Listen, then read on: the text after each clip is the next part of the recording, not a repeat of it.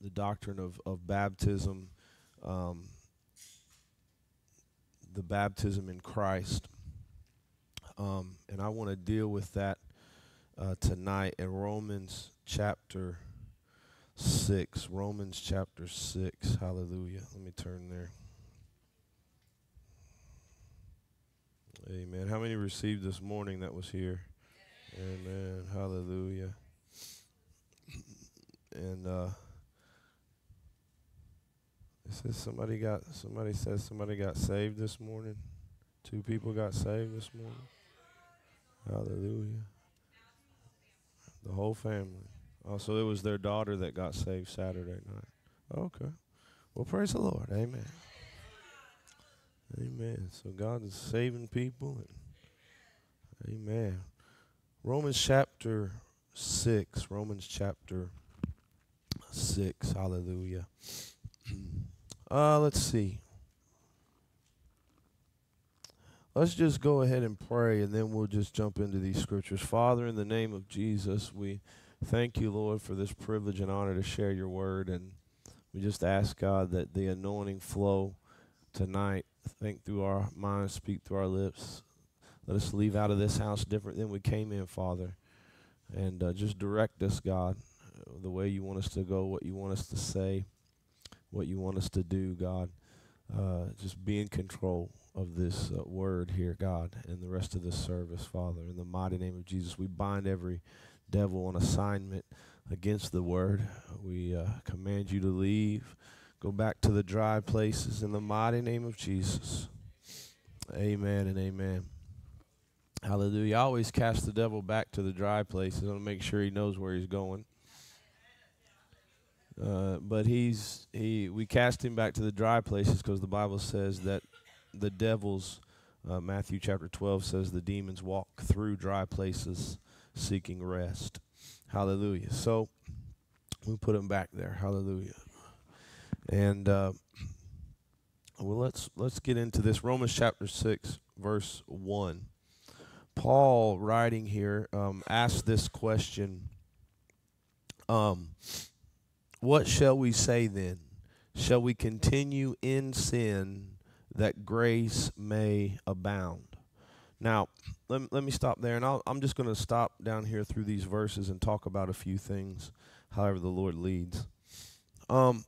But I want you to understand that Paul taught grace in such a way that it spawned this question. That, well, if we're under grace, then we can just live how we want to live. Paul, is that what you're saying? See, if you're teaching grace correctly, and you're teaching it biblically, it is going to result in this question. True teaching on grace will bring up the question, because grace is so amazing. Oh, hence the song Amazing Grace. Grace is so amazing. The grace of God and what he did through Jesus, it's so completed the work of our salvation, and it so secured us. Those of us that have put our faith in what Jesus has done, we are so secured in this salvation that it's almost, I don't want to say it's impossible, because the Bible does talk about, and this is a whole other teaching, the Bible does talk about having a reprobate mind. It does talk about people that get to a place where they no longer are drawn to repentance. But that's not God. That's you. That's the person resisting and rejecting the Holy Ghost so much to the point that God says, it's not that God says I give up, it's that God says I can't get to them because they don't want to retain me in their knowledge. Romans even talks about that. They don't want to. They don't want to. They don't want to hear me. They don't want to listen, and so they get to a place where they no longer feel a draw to the house of God. They know their conscience is seared. They no longer feel any sorrow, remorse for sin or anything. People that today are worried about whether or not they've been cut off, or some people have worried about whether or not they've blasphemed the Holy Ghost and can't be forgiven. If you're worried about it, you're okay. It's the ones that aren't worried about God and aren't worried about the Holy Spirit. If there's a draw in you, if you feel any kind of sorrow, like you feel like maybe God has cut you off, and there's a little bit of concern there, you're not cut off. You're not rejected. Amen. It's those that have just resisted. But this salvation is so secure that unless you absolutely resist and reject the Holy Spirit over and over and over and over, and I mean over and over and over and over, there's no way to lose this salvation. It's sealed in the blood of Jesus. Sins are paid for, past, present, and future. And so when you teach that kind of grace, it bears this question. Well, since grace abounds, should we just continue in sin and just live in sin? And so, notice Paul's answer to this question. Verse 2, God forbid. God forbids. God forbids that you continue in sin just because there's grace. That's an abuse of grace. Are you hearing what I'm saying? God forbid. Then Paul says this, because people that are asking this question or have this question on their mind are not thinking fully about the work of salvation. They're missing something in their thinking. Excuse me. Paul says, how shall we that are dead to sin live any longer therein? So it's saying, well, Paul, shall we continue in sin because grace does abound? He says, well, wait a minute. How can you that are dead to sin live any longer in it? See, Paul answers their question with his own question. How are you going to continue in sin when you're dead to it? Paul's saying, so sin's paid for, past, present, and future. Your salvation is eternally secure. There's nothing you can really do to mess that up. But that doesn't give you a license to keep on sinning. You have to take into consideration that when you got saved, you died to sin. And that's where we're missing it. When you got saved, you died to sin. It's kind of like cutting a wire. And that wire becomes a dead wire. Whatever that wire was running power to, it's no longer running power to that thing. Are you hearing me? Hallelujah. You're no longer connected through your new birth to the power of sin or to the desire of sin. When you had a new birth, there was a disconnection in your nature. Your human nature got transformed. They that are in Christ, come on, 2 Corinthians 5:17, are what? New creatures, new creations. Old things have passed away. The old nature, the old man, hallelujah, that was controlled and ruled by sin and had that sin nature, is passed away, is dead. And that's kind of what Romans 6 gets into when he gets into the doctrine of baptism in Christ, and we'll kind of deal with that maybe. But, it dies. And then a new creation is formed on the inside of you. That's your first creative miracle. When you got saved. When you believed in your heart that Jesus died and rose again, and you confessed with your mouth, you had a creative miracle on the inside and a new nature that is now alive to God. Remember we talked this morning that because of Adam's sin, when you were born in your first birth, you were dead to God. You had a dead wire to heaven. Come on. Adam cut that wire for us. Amen. Are you hearing me?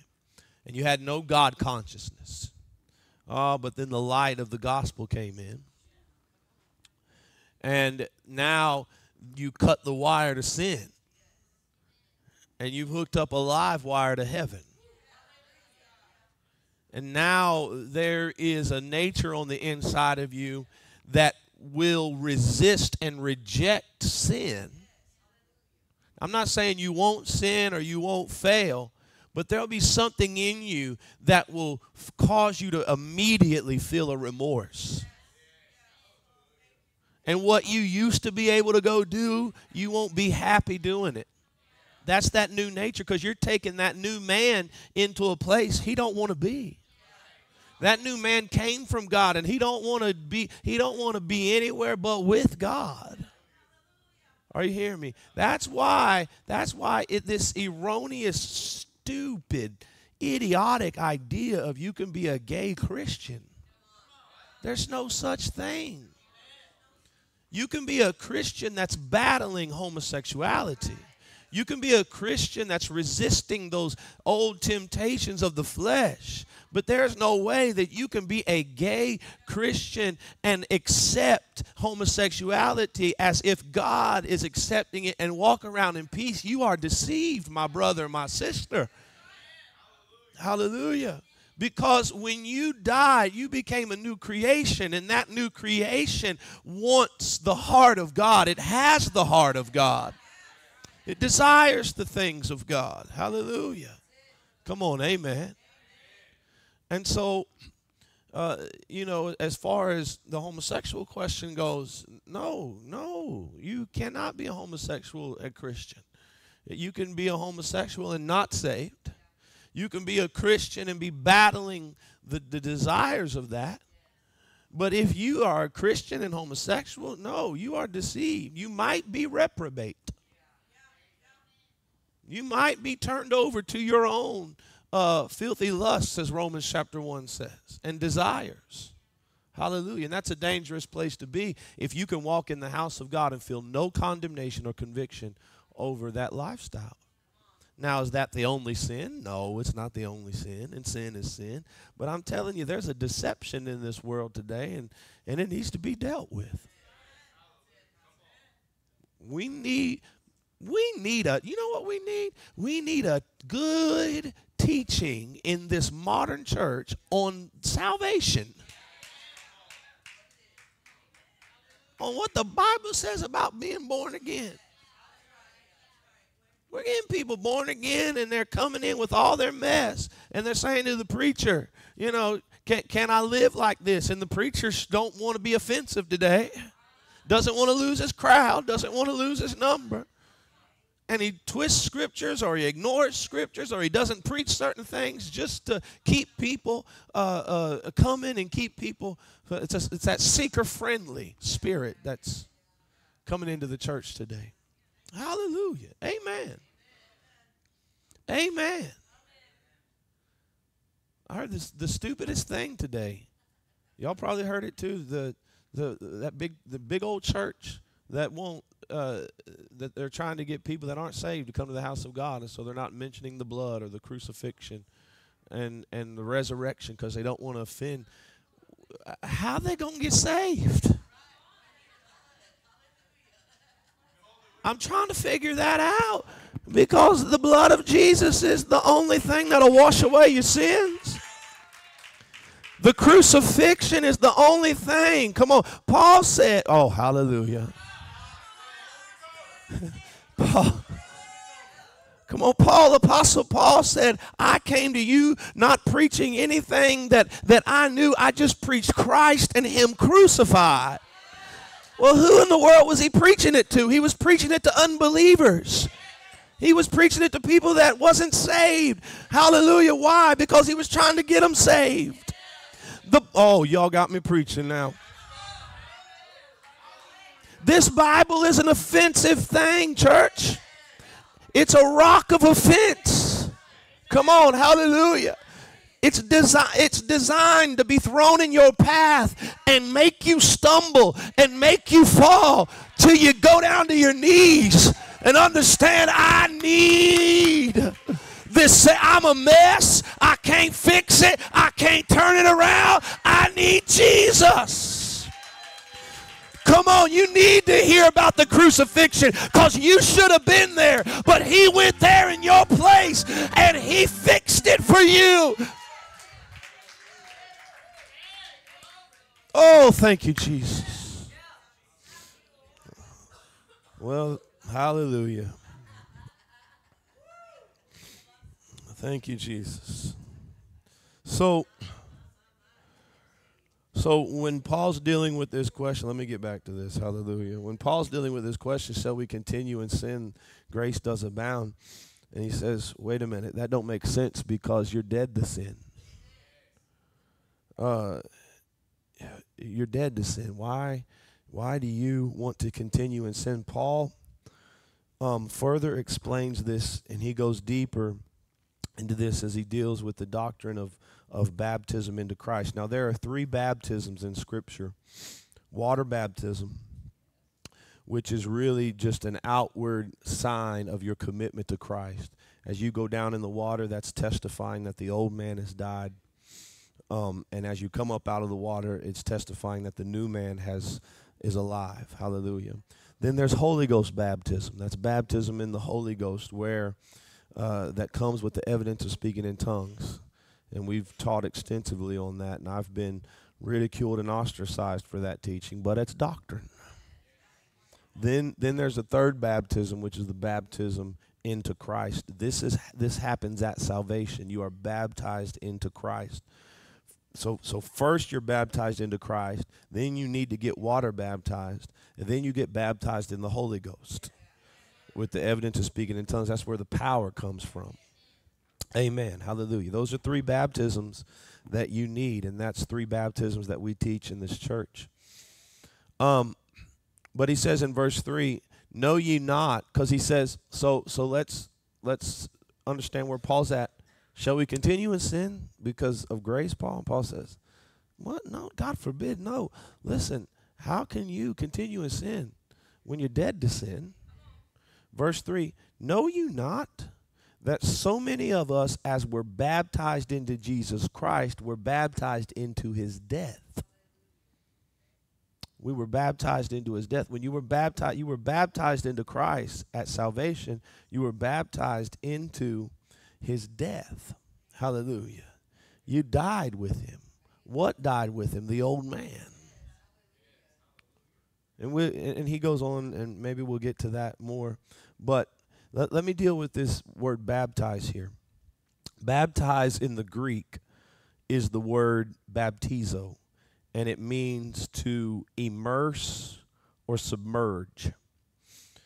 Now, but to really understand the word baptizo, you have to compare it to another Greek word, which is bapto, B-A-P-T-O. Both baptizo and bapto describe in the Greek something being dipped or immersed into a solution, but bapto is temporary. So we're talking about you dip it in and pull it out. Baptizo is something permanent. You dip it in and you leave it in. To be baptized into Christ is to be permanently immersed into Christ and become one with him. You become one with Christ. And when we're talking about baptized into Christ, I don't know if I'm doing a good job or not, but when you're talking about being baptized into Christ, you're talking about really being made one with him. So everything that happened to Christ happens to you. Are you hearing me? Thank you, Jesus. Thank you, Jesus. Woo, hallelujah.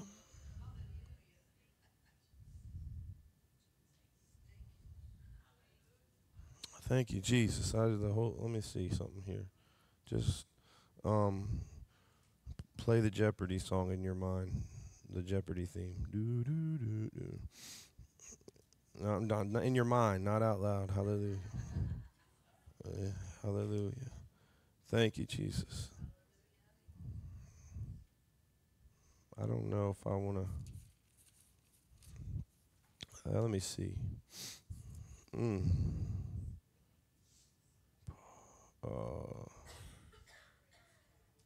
Okay. Ephesians chapter 1.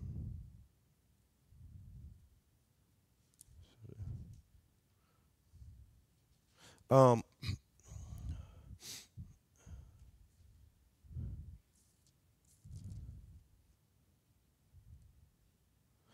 let me. There's probably a better scripture, but this one's coming to me. Ephesians chapter 1, fellas. I don't know if you want to pull this up. Just pull up. I just need verse 4. I really think.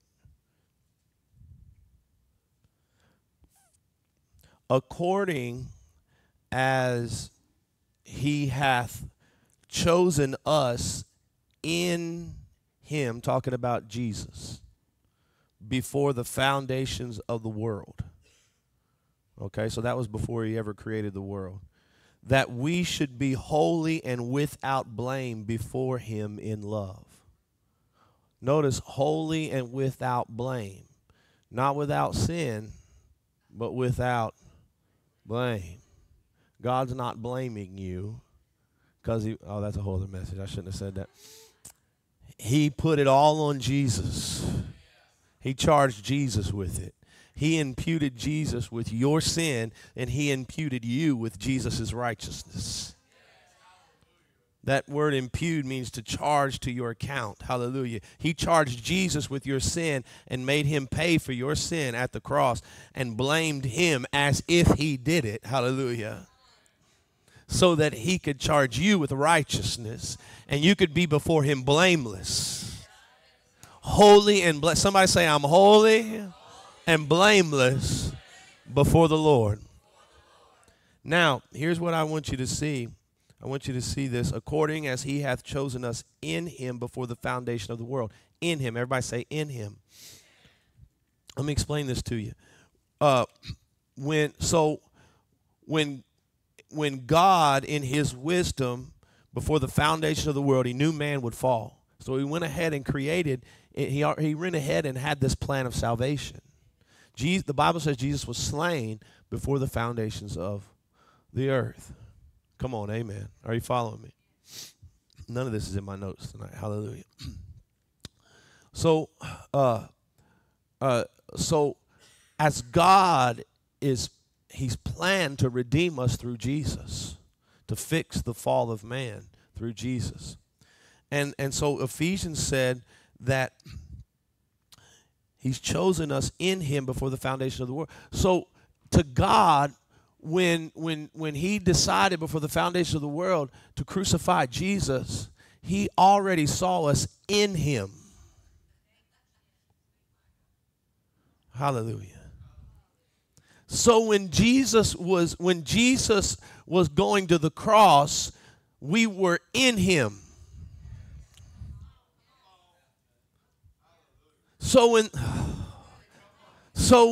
I'm talking about, this is the doctrine of baptism into Christ, that when Jesus went to the cross, according to God, how God saw it, when Jesus went to the cross, we went with him. So look, if I take this piece of paper, this your song? If I take this piece of paper and I put it in this Bible, and I take this Bible and I mail this Bible to California with this paper in it, where's the paper going to go? Hallelujah. If somebody takes that Bible and sends it back here to Florida to me, where's that paper going to go? Why? Because that paper is in that paper is going everywhere this Bible's going. Before the foundations of the world, you were chosen in Christ. Oh, hallelujah. Come on. And so when God sent Jesus to the cross, he was sending you there with him. And the reason you're never going to lose this salvation is because if you've put your faith in Christ, it's as if you already died that death for your sin. You've already paid the price in Christ, and there's no more price to be paid, church. Oh, hallelujah. And so To be baptized into Christ. That is to be made one with Christ. So now, everything that happened to Jesus, Jesus went to the cross, you went to the cross. Jesus was buried, you were buried. Jesus got up. Are you hearing me? Woo! Hallelujah. That's what all Romans 6, everything I just said is in Romans chapter 6. I'll read it to you. I'll read it to you here in just a second. But, hallelujah. Somebody say, I'm in Christ. Woo, hallelujah. Thank you, Jesus. So you need to get rid of the condemnation and the guilt.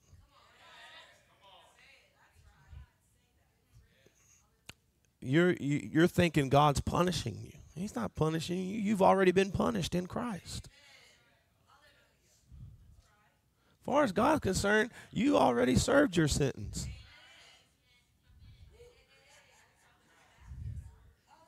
Huh?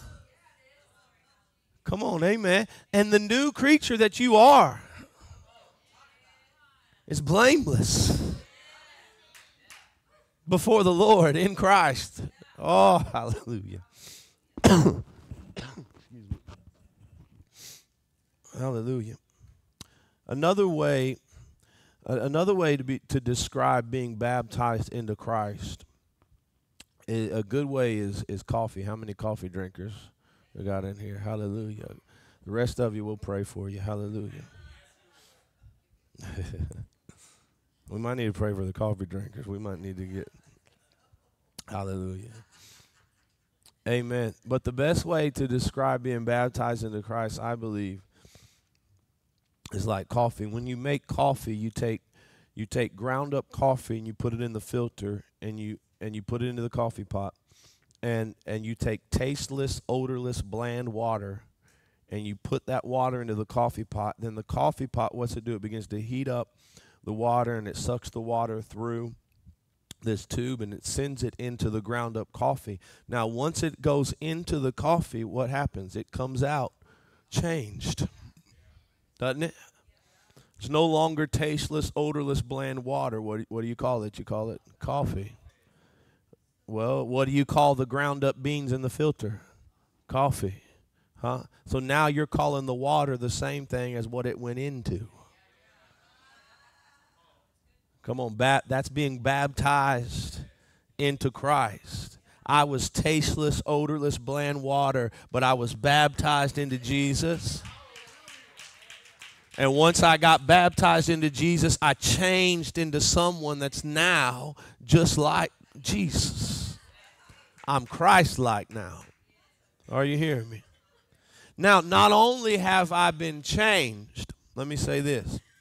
Not only have I been changed into someone that's like Christ. If you go ask for water at a restaurant, they'll give it to you for free. But go ask for coffee. Come on. They're going to charge you. Somebody say amen. Now that coffee was at one time water, and when it was water, it had no value. It was free. Somebody say amen. But since it's been put into the coffee grains, its value has changed. Come on, somebody. Hallelujah. Now that I've been baptized into Christ and become like him, my value has changed. Does anybody's value change today? I got something on the inside of me now that this world wants. They don't know they want it, but it's something this world wants. It's something this world needs that they don't know they need. Hallelujah. And so today, if you're feeling worthless, if you're feeling like you're nothing and you're feeling like a nobody, get baptized into Jesus. It changes your value. You that are born again, quit believing the lie of the enemy that you're worthless. My goodness, you were worthless. But now that you've been baptized into Christ, you have something on the inside of you.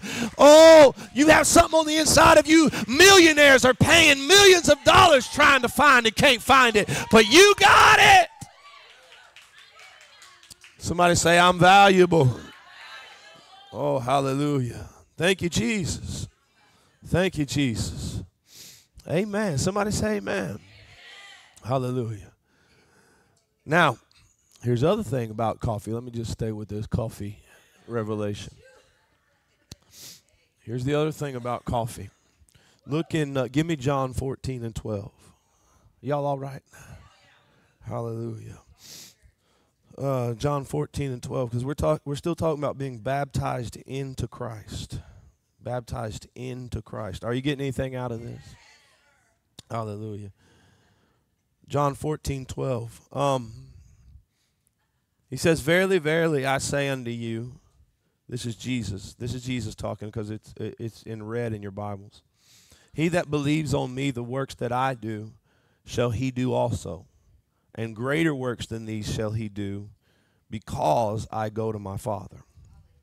Now, Jesus said, and I've taught this in here extensively, but maybe some of you haven't heard this. You might need to hear this. Excuse me. Jesus said, you're going to do his works. Isn't that what he said? I think that's what he said. These works that I do shall you do also. Isn't that what it says? Okay. Just making sure. Because we don't teach the doctrine of cessationism in here, that the gifts died with the apostles. No. Hallelujah. We'll do the works of Jesus. And how are we going to do it? Well, we're going to do it the same way Jesus did, by his same power. What was that power? Is the anointing of the Holy Ghost. Amen. So you need to get baptized into Christ, baptized in water, baptized in the Holy Ghost. Jesus did everything he did by the anointing of the Holy Ghost. Look, Luke 4 and 18.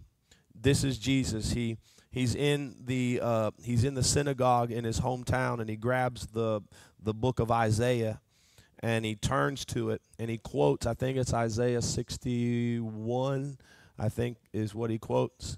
And he says, look what he says, the Spirit of the Lord is upon me, because, and this is a prophecy concerning Jesus. Jesus is reading a prophecy concerning himself in the synagogue. This is about Jesus. Isaiah wrote this. The Spirit of the Lord is upon me, because he hath anointed me to preach the gospel to the poor. Look at that. Jesus was anointed to preach. How did Jesus preach? Through the anointing of the Holy Ghost. How do you and I preach today? Better be through the anointing of the Holy Ghost.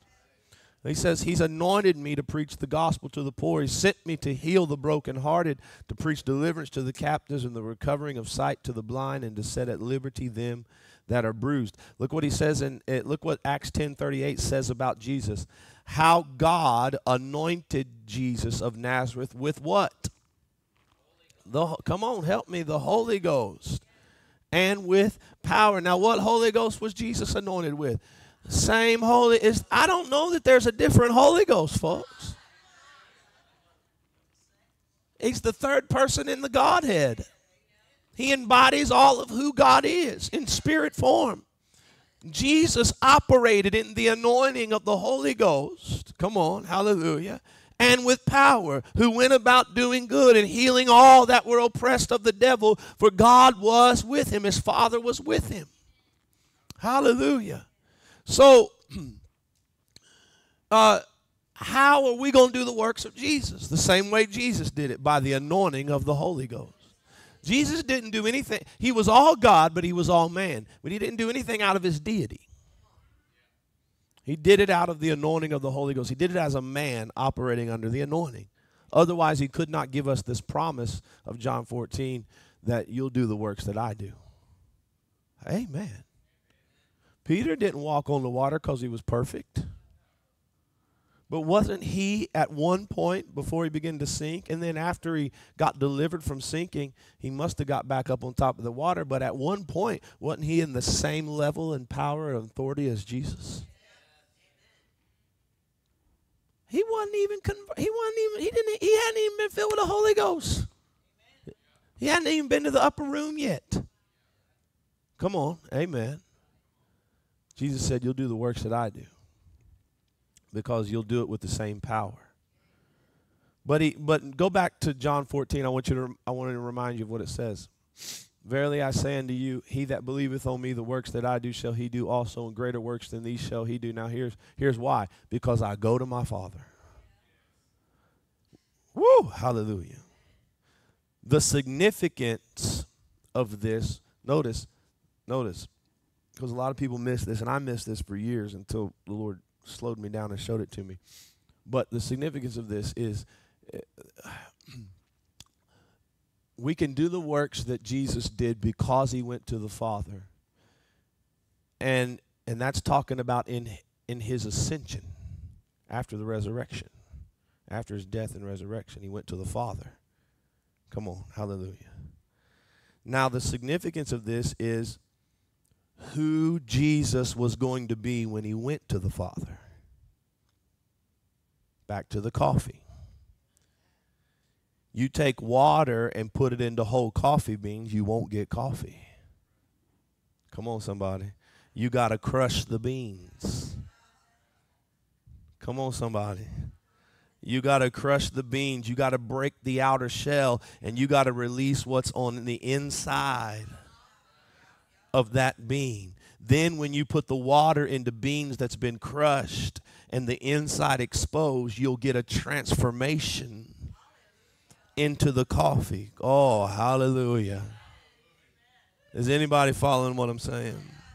See, look in John 14:17. Jesus said this. He said this to his disciples, even the Spirit of truth, now that's the Holy Ghost, right? Whom the world cannot receive because it sees him not, right? Neither knoweth him, but you know him. He's talking to his disciples. You know him. Watch this. For he dwells with you and shall be, future tense, in you. Notice he said with you. The Holy Spirit was with them how? In the person of Jesus.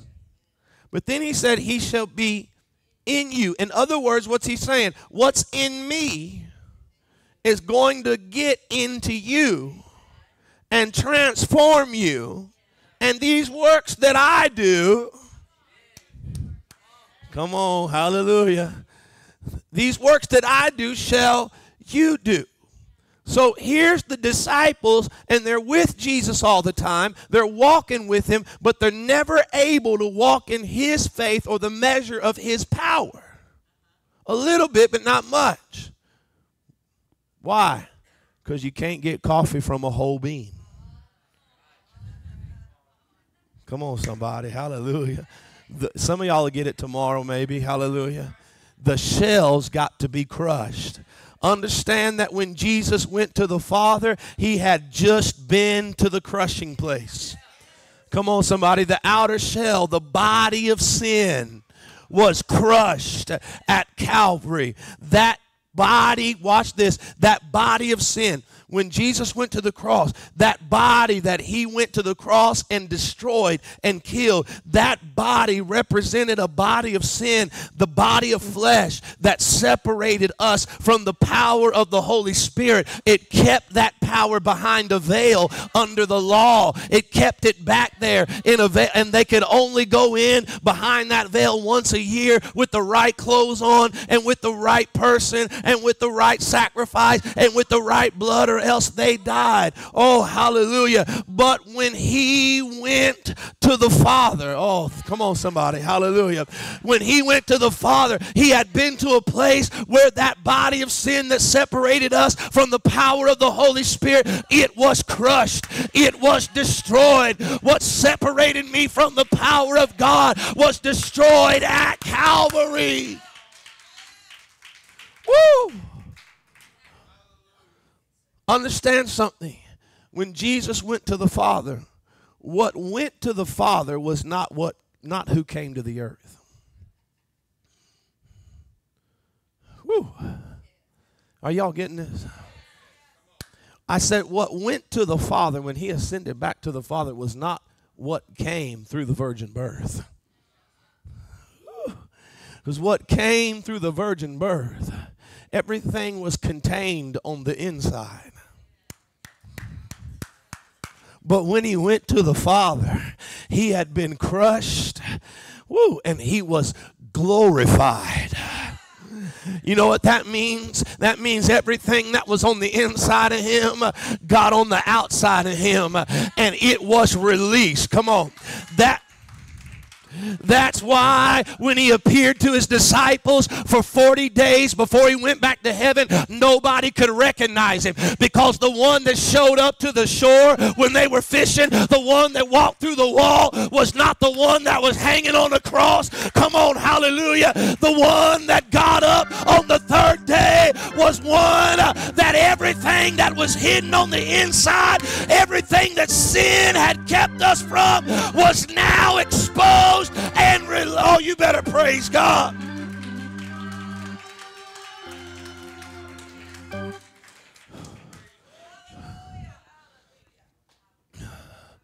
Whew. So the disciples, who when they walked with Jesus on the earth, they were still afraid, they were full of fear, they were liars, they were cussers. Come on.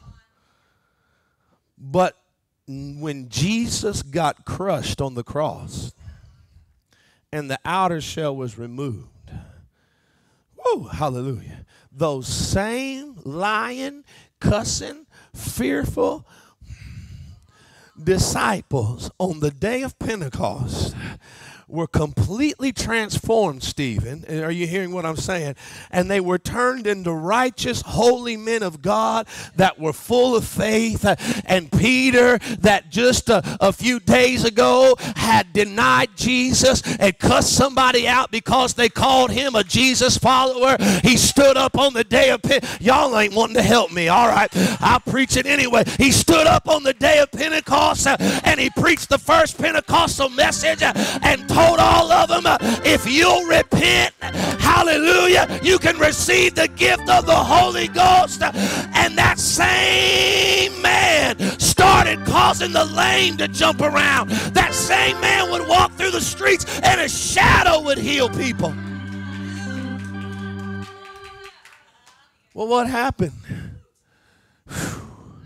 They walked with him for 3.5 years and never did anything like what they did after he went to the Father.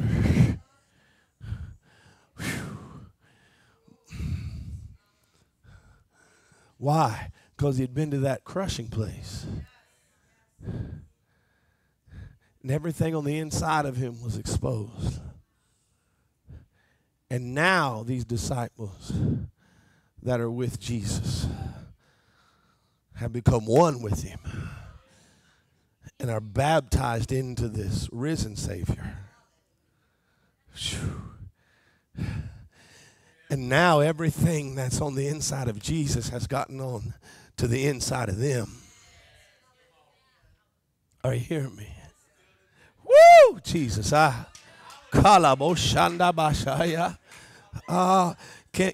we just read it? I think I could probably just read it now. I could probably just read it. Because look what it says. Know ye not that so many of us were baptized into Jesus Christ, Romans 6:3, were baptized into his death?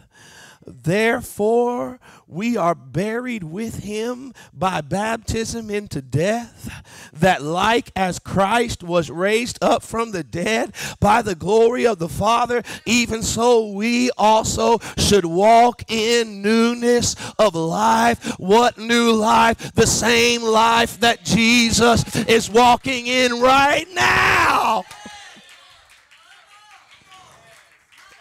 What does Ephesians 2 say? Oh God, hallelujah, you that were dead in sins, he has quickened together, for by grace you are saved, hallelujah, come on somebody, and has made you to sit together with Christ in heavenly places. Woo! John 4, I believe it is, and 18, somewhere around in there. First John chapter 4 says, as Jesus is, so are we in this world. Woo. Who Jesus is now, post-resurrection, is who we are, that we've been baptized into Christ. We've been baptized into his death, and therefore, we're walking in the newness of, where was I at? Hallelujah. We should walk in newness of life. For if we have been planted together, that simply means united. We've been united together in the likeness of his death. we shall be also in the likeness of his resurrection. Come on, somebody. Who Jesus was post-resurrection is not who he was pre-resurrection. Can I say something to you? Who you are post-resurrection is not who you were pre.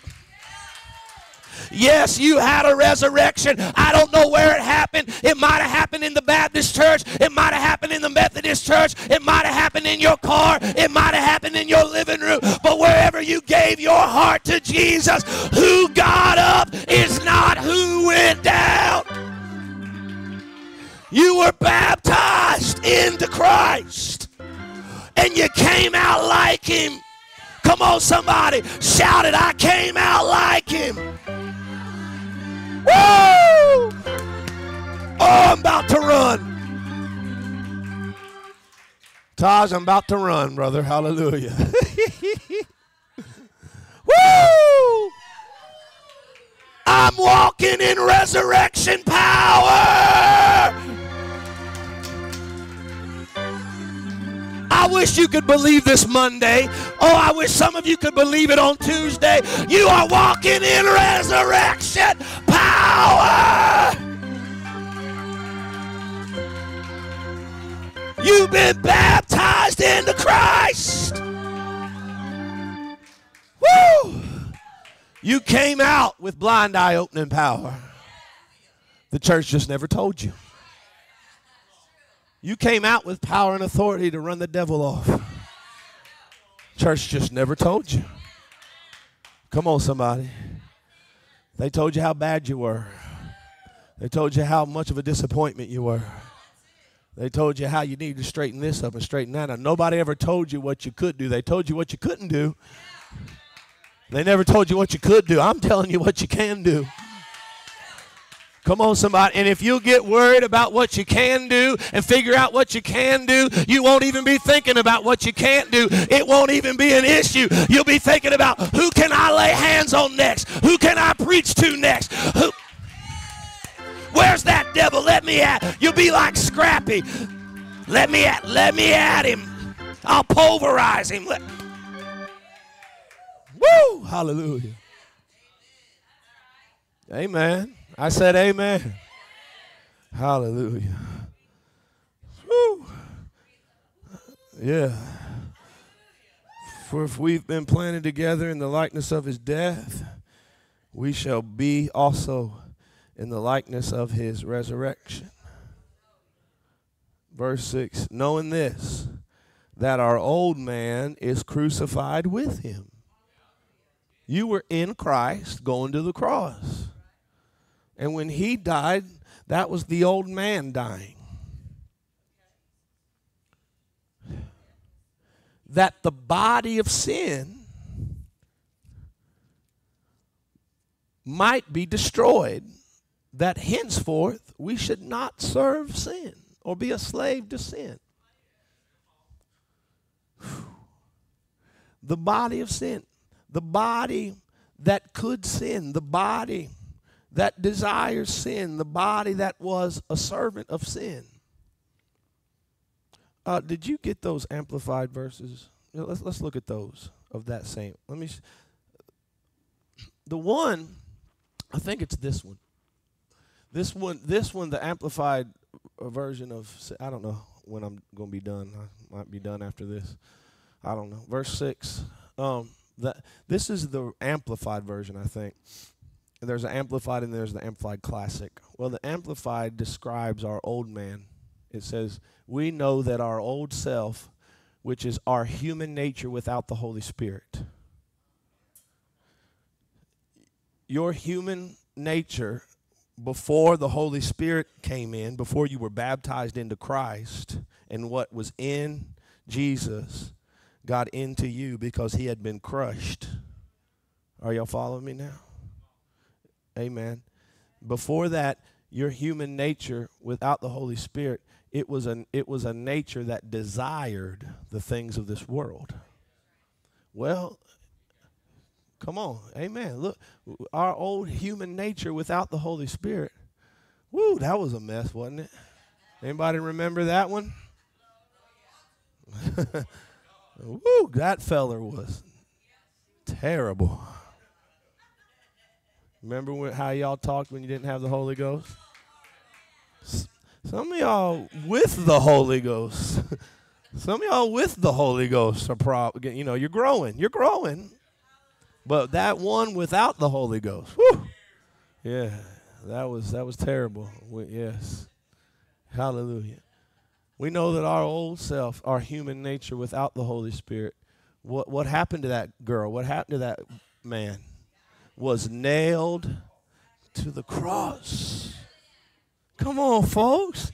She ain't alive no more. He ain't alive no more.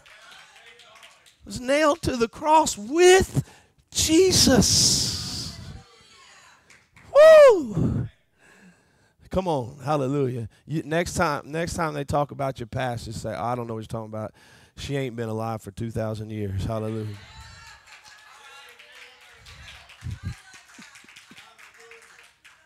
Amen. What do you mean? They died 2,000 years ago with Jesus at the cross. Hallelujah. When you got saved, that old girl, that old boy, finally got sense enough to lay down. Hallelujah. And stay down. Was nailed to the cross with him in order that our body of sin might be done away with, so that we would no longer be slaves to sin. Now, the body of sin, go to the other one. It's described real good in the Amplified Classic. We know that our old unrenewed self was nailed to the cross with him in order that our body, which is the instrument of sin, might be made ineffective and inactive for evil. That we might no longer be the slaves of sin. The baptism into Christ completely took out of order, made out of order this body of sin. This body that was the instrument of sin, it became inactive. Why did it become inactive? Because the old human nature that was controlling it and using it for sin, it died. This is going back to what Paul said. He said, how do you continue in sin when you've died to sin? When the human nature that was full of sin died at the cross. This is the baptism of into Christ. This is what the doctrine is. Died on the cross with Jesus. When that nature died, how can your body be a body of sin anymore? I know I'm blowing some of y'all's minds, but it's the Bible. How can it be a body of sin any longer when the person that used to control it and use it as an instrument of sin died with Jesus on the cross, and you're a new creature now, right? Amen. And so now that new man is not going to use this body as an instrument of sin, but an instrument of righteousness and holiness. Isn't that good? I said, isn't that good? So so to say, because of grace shall we continue in sin, that's a stupid question. Because ask me as a born-again believer, or ask yourself, what do you want to do? Because you're thinking, what you're taking out when someone says, well, if you're preaching grace like you're preaching, then you're just saying we can live however we want to live. Ask me how I want to live, because that's what you're forgetting. Because I've been baptized into Christ, my want-tos have changed. Right? I don't want a license to sin, because I don't want to sin. Because who wanted to sin was nailed to the cross. And I'm a new creature. Right? I got to hush, but oh my goodness. Knowing this, that our old man is crucified with him, the body of sin might be destroyed, that henceforth we should not serve sin. So that the baptism into Christ killed the old man that controlled the body and made and used the body as an instrument of sin. So now you no longer have to serve sin because that slave master died. So then, look, verse 7. Do you got verse 7? How many of these verses do you got? Down to verse 11. That's good. For he that is dead is what? Huh? I don't guess I have to preach that, do I? I just preached it, right? Now, if we be dead with Christ, we believe we shall also live with him. Now, that's future tense, but that's now and future tense. We died with him on the cross. Amen. Baptized into Christ. So we're made one with his death, and we're also made one with his resurrection. So we now live with him in this resurrection state. Right now, we live with him in the resurrection state that he has in power and authority. We are seated with him in heavenly places. So right now, you are walking in the authority of Jesus. You're also living with him in his righteousness. You are the righteousness of Jesus. Come on. You have his access. You have his authority. You have his power. Y'all got what I'm saying? But then you will live with him in a glorified body. 1 Corinthians chapter 15. When corruption shall put on incorruption. Come on. And death shall be swallowed up in life. O death, where is your sting? O grave, where is your victory? Come on, we're going to shed this carnal, physical body that gets sick and breaks down all the time. Come on, somebody. And we're going to put on a glorified body and live with him. Why? Because you've been baptized into Christ. So you're not just going to experience part of the resurrection. You're going to experience the whole thing. Because one day the trumpet's going to sound. Oh, I didn't mean to go there. I'm sorry. The trumpet's going to sound and the dead in Christ shall rise. Woo! Hallelujah. And we're going up. Anybody going up? Come on, if you've been baptized into Christ, you're going up. Woo! Hallelujah. Thank you, Jesus. Hallelujah. I said hallelujah. Oh, my goodness. Hallelujah. Oh, hallelujah. I just wanted to get to this one verse, and I'll let you all go.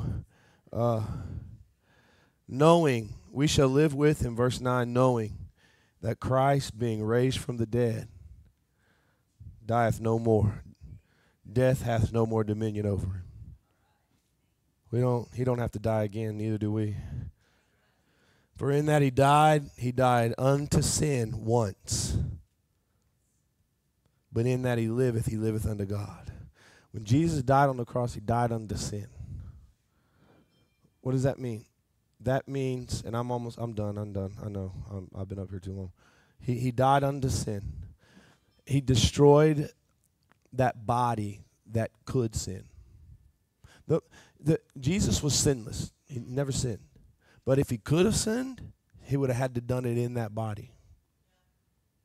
Huh? Right? But what did he, in the garden, what did he pray?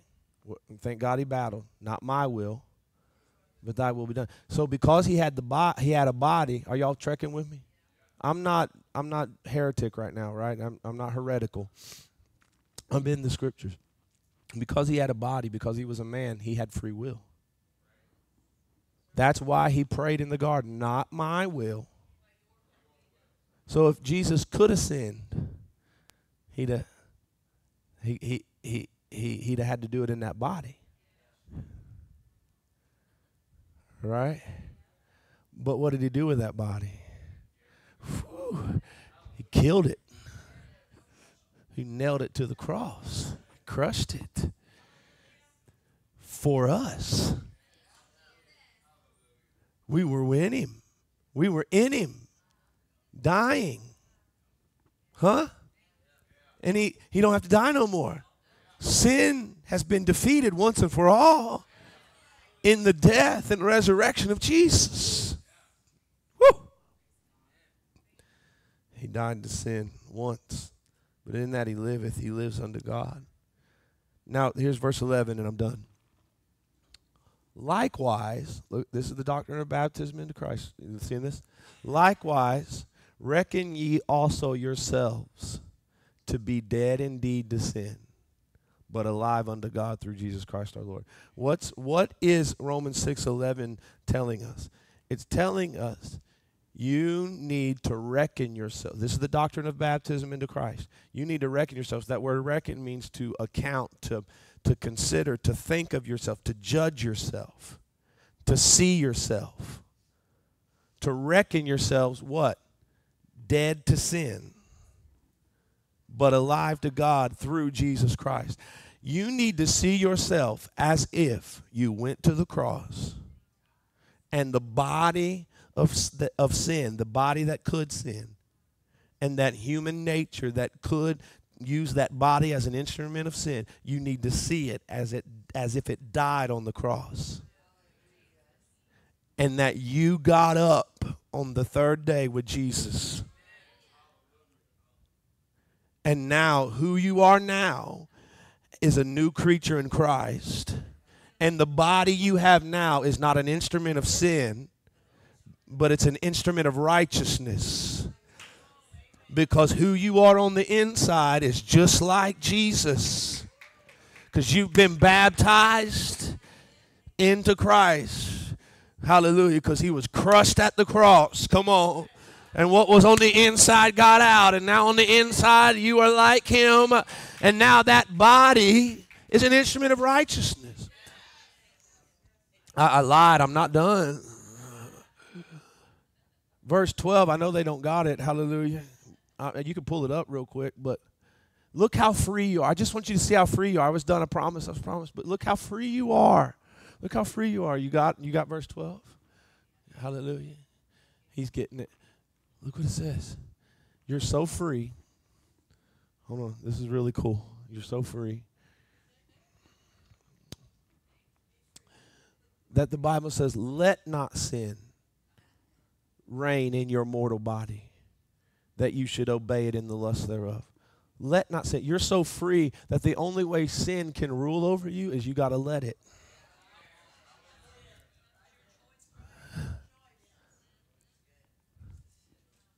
Huh? This is the doctrine of being baptized into Christ. You are so free that you have to allow sin to control you. Verse 13. I'm sorry.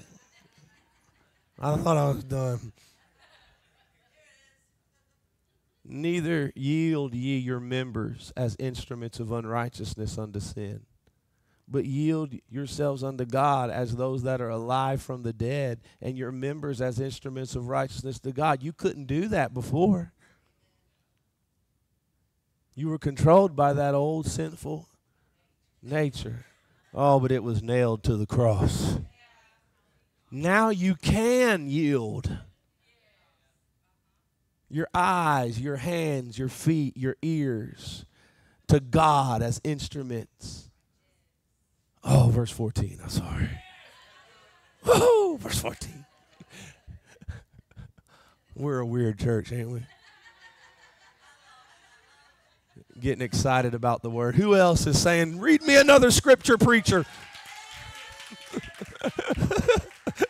Everybody's saying, oh, I wish he'd shut up. But we're like, oh, one more scripture, one more scripture. For sin shall not have dominion over you. Woo. Why? Because you're not under the law, but you're under grace. You've been baptized into Christ. You died to sin with Jesus at the cross, folks. Woo, hallelujah. And sin can no longer dominate you, because that old human nature without the Holy Ghost died. And who you are now is full of the Holy Ghost. You're full of the power of Jesus. Let Let me tell you what power you're full of, and I need to hear this too myself. Hallelujah. And y'all can remain standing. I'm done. Hallelujah. Y'all can go home and finish reading that. Hallelujah. Woo. Hallelujah. I have to watch myself because that last scripture about opened up a whole other teaching. I got to watch myself. But we don't talk about this, guys, but listen. Listen to me. And Taj, listen to me, because as you're teaching and stuff, I want you to grasp a hold of this too. When we talk about, we're full of the power of Jesus, and we usually talk about raising the dead and healing the sick and opening blinded eyes, and we need to start operating in that more. But you know what else we're full of when it comes to the power of Jesus? Jesus was tempted upon all points as we are, yet without sin. We have the power to resist sin. We didn't have that before we got saved. We got it now. And every one of you that has fallen into some kind of sin or gotten into some kind of sin since you've been saved, it's not because you didn't have the power to resist, it's because you resisted the power.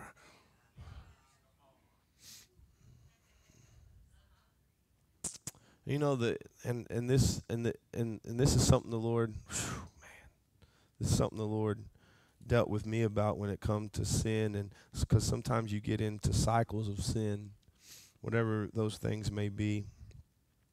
He's like, Sean, you've got to watch, and he was just like the Holy Spirit was like a real dad to me in this moment.